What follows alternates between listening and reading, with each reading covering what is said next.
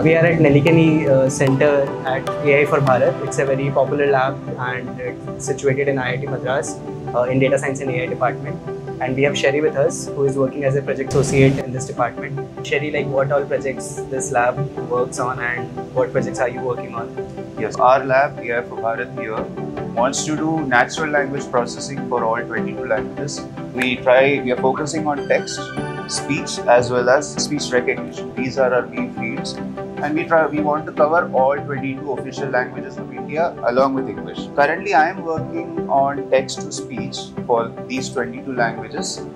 And our team in general are currently working on a massive project for this text LLM model for all 22 languages, which could hopefully do reasoning and are on par with the Western as well as the Chinese models.